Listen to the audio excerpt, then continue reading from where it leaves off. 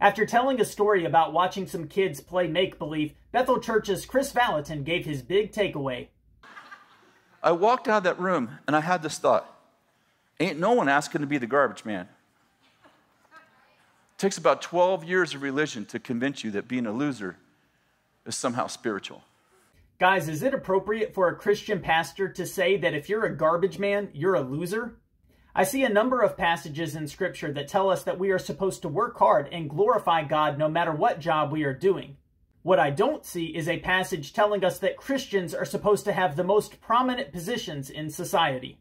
This is just another example of Kris Vallotton's narcissistic and unbiblical teachings. Hey friends, Matt here. If you want to help promote Christian content on YouTube, be sure to subscribe to my channel.